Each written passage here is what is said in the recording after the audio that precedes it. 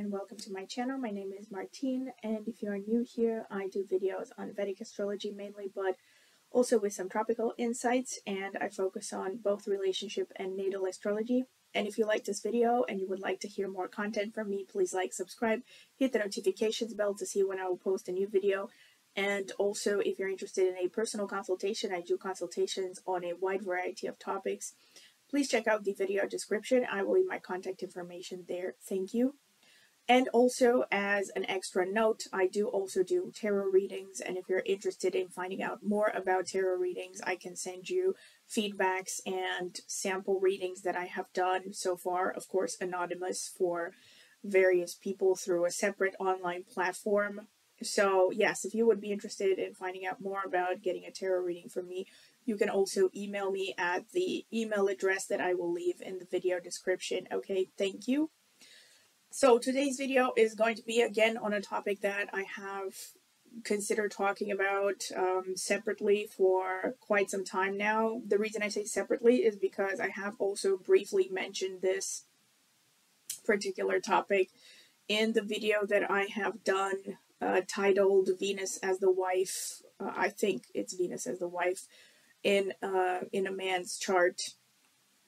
I'm going to link that video in the video description if you're interested in finding out more about it. I went in depth there. It's a long video about how to interpret Venus in a man's chart, in a straight man's chart, with respect to what he can expect from a wife, let's say. But this is on a very particular topic that I discussed there, which is Moon-Venus aspects in the natal chart.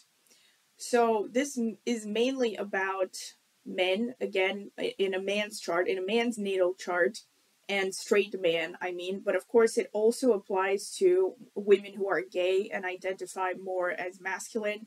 You would also have to look at their Venus situation the same way as you would look at a man's. And so that this video would also apply to them.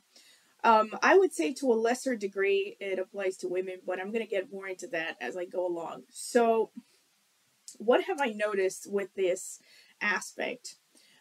First of all, I'm going to give credit where credit is due. The first time I heard this idea was from another astrologer, Ernst Wilhelm, and he had a video that I saw ages ago. To be fair, he's a tropical astrologer, but he still has a lot of valuable insights, so I do like to watch his videos every now and then. And he had this video where he was talking about how Moon-Venus, he said, conjunction in a man's chart is bad for relationships, in the sense that this man cannot really well, he put it in a way that is really fatalistic and did not really offer much in the way of advice on how to deal with this. But basically what he said is that when a man has the conjunction between Moon and Venus in his chart, he is basically incapable of having a relationship, because he either makes the relationship, the romantic relationship, all about him or all about the partner. In either situation, basically, it's not a balanced situation. And ideally, and he really explained it very beautifully like this, because he said a relationship is supposed to be a merger of energies, and it's supposed to be something that is a combination of two people's separate energies. So it's something higher than both people. It's not about one person or the other. And in fact, the way that he put it was like literally that if it's one person or the other, it's not really a relationship, right? Which makes sense, right? Because it's like, yeah, so he really explained it beautifully that, you know, if it's a relationship where it's one or the other partner gets all their needs met and the other partner is ignored or feels like they can't be themselves, that's not really a relationship, right? Because a relationship is supposed to be about both people getting their needs met, both people being happy and fulfilled, getting companionship and everything that they need out of the relationship, right? So if it's like one person just following the other, or, you know, one person constantly obeying the other or what the other person says, that's not real. That's not a real relationship. Okay. So in any case, it's at the very least an imbalanced situation where at least one of the partners is going to be desperately miserable. So, and usually what I have seen, I have looked at this for a long time. Like I watched this video a long time ago. I don't know, some years ago, I think. And I have really noticed that, at first I found it a little bit weird, but then I realized that I actually know quite a few people, a few men that actually match this description who have the Moon Venus conjunction, and they are so self-centered that oftentimes they struggle with holding down relationships, or even when they are married or when they are in a long-term relationship, they end up with women who just tolerate them for what they are, but they don't really have like a genuine connection with the women in question. And I know this sounds kind of like judgmental of me. I'm not a therapist and I haven't done couples therapy or something, but I rely heavily on my intuition, and generally it takes me very little time to notice two people interacting to realize what is really happening there, like on a deeper level. But let me get into detail. So the first thing that I do want to say about this is that Ernst only talked about the conjunction. What I have noticed looking at empirical, study, basically through empirical observation that I have done of various charts over the years, is that actually it applies to pretty much any contact, I would say, between Moon and Venus. And here I'm going to get a little bit into tropical astrology more, because it's not just about the conjunction. So it is particularly strong when the man has the Moon Venus conjunction or the Moon Venus opposition, because these are the two, according to Vedic astrology as well, these are the only two possible aspects that can happen between Moon and Venus. If you don't look at Gemini, I'm gonna make this as a parenthesis. I do not look at Gemini aspects. To give you the short of it, Gemini aspects are basically saying that certain signs. They're looking at signs. Okay, so like certain signs will always aspect other signs, okay? And there's like a list for how you can see these aspects, which signs, planets in Aries will always aspect the same signs, for instance. But I personally have not really seen the Gemini aspects to be particularly useful. Again, I'm not saying I'm not going to change my mind at some point, but for now, I'm not looking at these aspects, okay? I have not seen them to be true, but I will mention it as a parenthesis. If you are interested in finding out more about them, you can certainly Google and figure out if you know someone who maybe has Gemini aspects between the Moon and Venus, and see if this description matches their personality. That would be interesting. But yeah, aside from this, in Vedic astrology, only the conjunction and the opposition are possible between Moon and Venus, because the Moon and Venus only can conjoin or oppose a different planet. However, what I have noticed is that even men who have the square, the trine, even, I haven't actually seen people with the sextile, but I'm pretty sure that even with the sextile, there's a little bit of this happening, this dynamic. But with the square and the trine, I have seen it to a lesser degree than the conjunction and the opposition.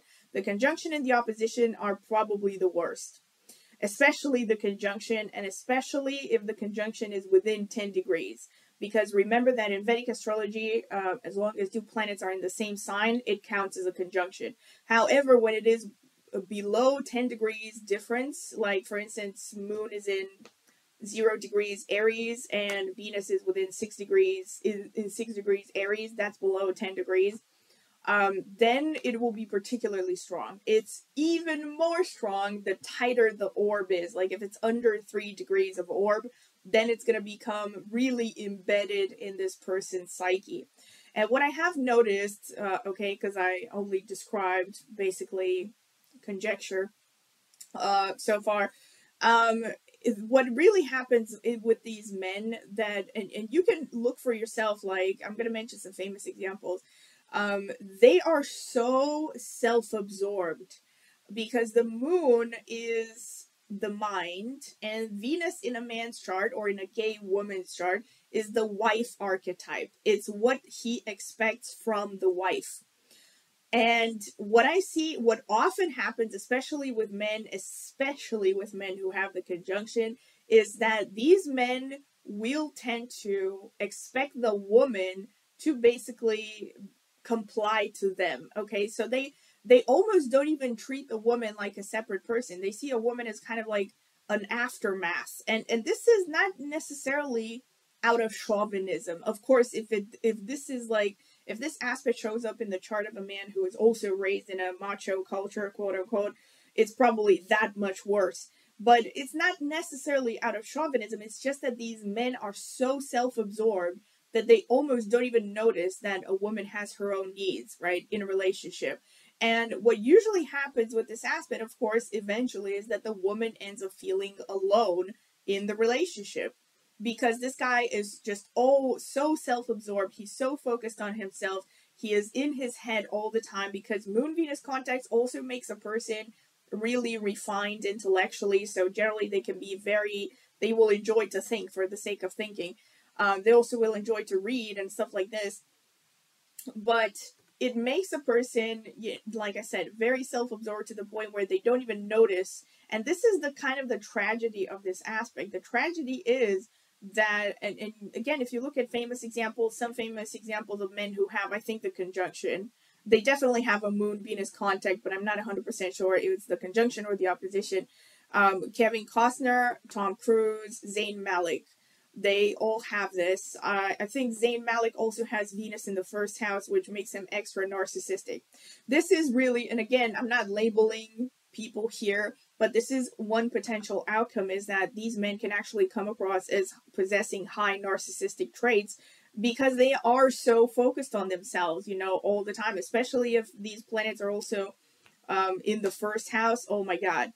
And what happens here, the tragedy, like I mentioned, is that these men don't even realize what they're doing wrong in relationships. You oftentimes see them jumping around from one relationship to another, and they are not capable of maintaining because they don't realize that they're so callous towards their partners that they don't even, fully pay attention to her needs, or what she wants out of the relationship, or what she wants out of life.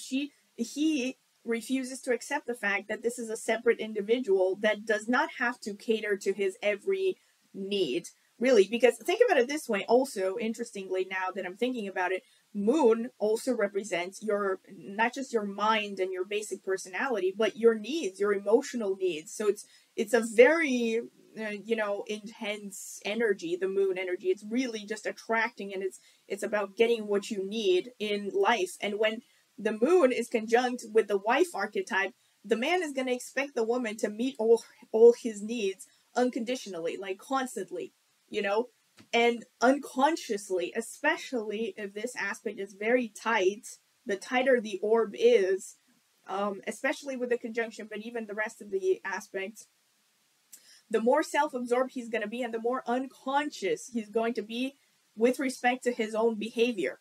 Like, he will not be able to see that his ways are wrong, the error of his ways, so to speak, okay? And yeah, this is one thing. And what another sad consequence that I have noticed is that usually with these men, even when they end up in relationships, often it is women who are self-interested, materialistic. Sometimes, why? Because especially, this is actually an aspect, and I maybe should have mentioned this in the video that I did on narcissism. It is an aspect, especially the conjunction, again, especially if Moon and Venus are connected to the first house, can make a man really narcissistic, really self-absorbed. So they attract these kinds of women who are very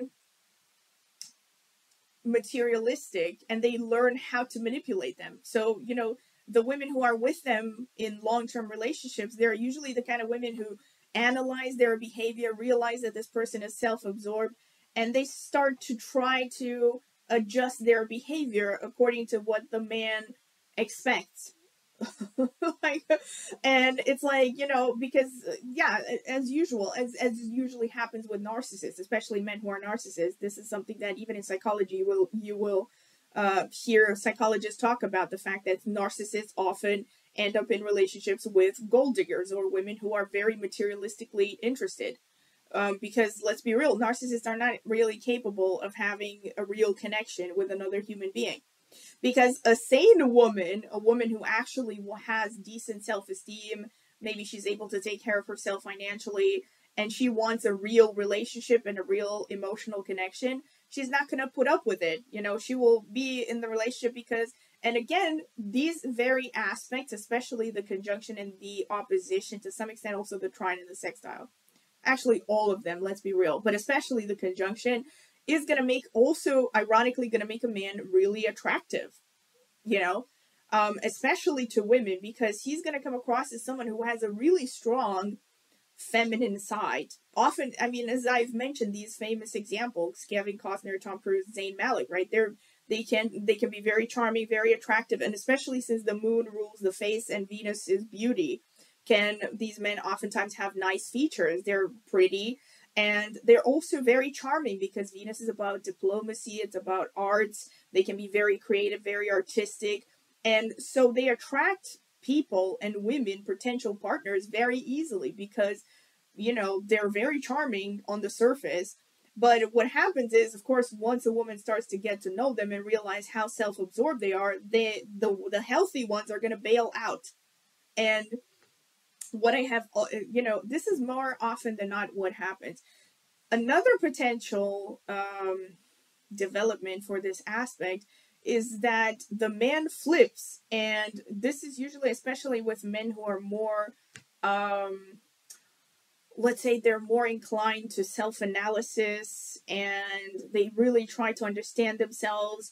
And usually these kinds of men, maybe after a couple of failed relationships, will start to think, I'm doing something wrong. And what they'll do is they'll flip to the opposite direction and start to put the woman on a pedestal. So they think, oh, well, I tried to have a relationship, it didn't work out, but maybe if I make sure that, you know, I treat my partner like a complete princess and I cater to her every whim and I do everything she wants and I make sure that she's happy all the time, then the relationship will last. But that's making it every bit as worse as making it all about himself, because once again, the relationship is not supposed to be about one or the other partner, not 100%. It's supposed to be about both people and what both people can do together. It's about focusing on a higher, on basically the relationship is like a third party. Like, you know, it's like the Holy Ghost that, you know, comes out of two partners united.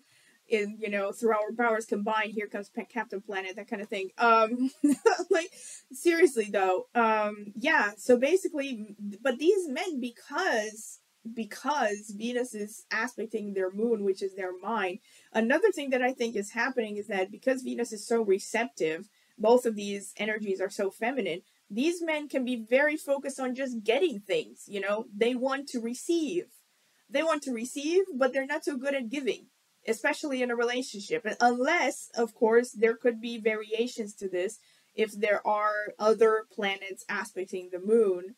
And of course, depends, of course, also what sign this is happening in, what signs, and of course, the whole chart has to be looked at. But in general, there is always going to be some level of this playing out when you see these aspects between the moon and Venus. And the reason I think this is happening is because, and it's particularly happening to men, because I think society really turns a blind eye to men being self-absorbed. I mean, I think, you know, even in a woman's chart, the moon Venus aspect can make a woman pretty much the same way. It can be very selfish, can be very self-absorbed.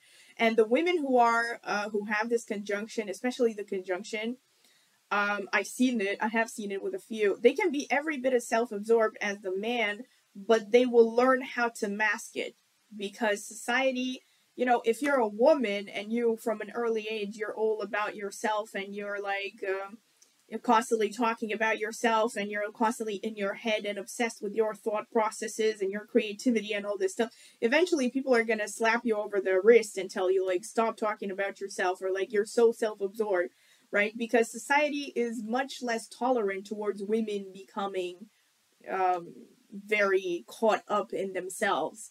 Whereas for a man, especially if the man reaches a certain level of, let's say, social success, like, you know, like I mentioned these famous examples, you know, people are like, so what? I mean, or they will act like, you know, any woman should be grateful to be with a man who's successful. So what if he's self-absorbed? Like, you know, like, he should be grateful that he gives her she should be grateful that he gives her the time of day, right? If he is socially successful. Or it's seen as, you know, like, men are supposed to be self-absorbed. It's boys will be boys, quote unquote.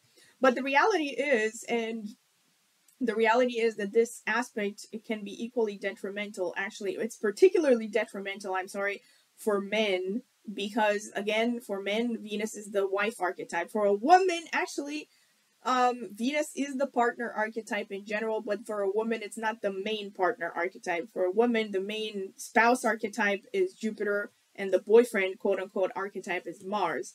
Okay, so it depends on what else is happening in her chart. So it's not going to affect the relationship as much when it is the woman who has this conjunction versus when the man has this conjunction. Again, especially the conjunction, but to some extent, even with the square, the trine, the sextile, I've seen variations of this happening. Okay, the tighter the orb, the more intense the aspect is going to be felt in this person's psyche. Okay, and yeah, this is pretty much what I wanted to say. I'm pretty sure that I hope I haven't forgotten anything. No, but pretty much this is what I wanted to say. And I have noticed it a lot right now. And I've noticed it actually with, the reason I wanted to even make this video is I noticed this with a guy, an online friend that I used to talk to for a long time. And this is a guy who was always complaining about he can't get a girlfriend. And he has this Moon-Venus contact. And he was in a relationship. He was in several relationships. They didn't end up well. Okay, basically each time the girlfriend left. And he was always, and after talking to him, I could see some errors in the way that he was thinking and whatever that could be potentially off-putting. But I couldn't really 100% put my finger on exactly why this, I mean, a person who was trying so hard to be decent, he seemed really decent and whatever, but he seemed to not be able to hold down a relationship. And this aspect could definitely explain a huge degree to it, okay? The fact that he comes across as very self-absorbed. And really, I don't even know exactly what to say in terms of how to deal with this aspect. I think the way to deal with it is to just become more self-aware and to recognize the fact that, hey, this other person has needs and has to have their needs met and has to have not just their needs met, but their life purpose has to be fulfilled, and you have to allow for that. And you have to focus on what you can do together and creating something bigger than both of you. Okay, in terms of, like, you know, something greater that you can both work towards. Okay, so it's not about one person or the other. And again, with this guy in question that I used to talk to, I could tell to some extent that he was flipping between these two modes of, like, because the stuff that he was saying about some previous relationships were like either that he was putting the woman on a pedestal and, you know, being too much about her to the point where he was sacrificing himself in the process, or it was the other end of the spectrum where he was, especially early on in his life, he was too self-absorbed and the women eventually broke up with him.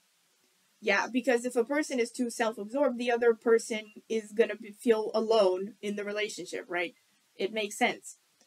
So yeah, this has been it, and I wanted to talk about it because, again, it's one of those, like, I hope this is gonna help you understand maybe potential relationship dynamics a lot better. Yeah, and if you have liked it, please like, subscribe, hit the notifications bell to see when I will post a new video, and once again, if you're interested in a personal consultation, astrology, or tarot, please email me at the email address that I will leave in the video description. Thank you.